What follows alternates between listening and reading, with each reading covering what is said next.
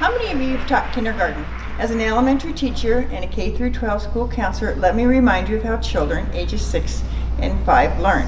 They are curious, they explore, they ask a ton of questions, they are active learners, and they love to imitate what they have learned by play in school. They are in constant process of discovery. This is how new ideas are tested and assimilated into the very understanding. Playing allows children to apply what they already know to make new connections with new information.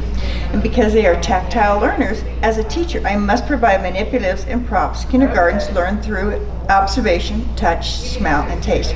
As a kindergarten teacher, one of my assignments would be HEK 7.1. State medically accurate names for body parts, including genitalia. So today's body part is the penis.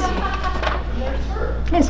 How comfortable are you with kindergartners actively exploring this penis, touching it, rubbing it, smelling it, enriching their vocabulary by describing it as enormous like an elephant, long pointy ridges, spongy, flesh-colored, tennis balls?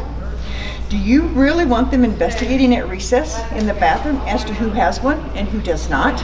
Do you really want them actively exploring how to get their penis from a droopy position to one like this? And what is the protocol for when these kindergartens, not if, but when, are discovered at recess in the bathroom exploring each other's genitalia, playing school? Enter the angry parents.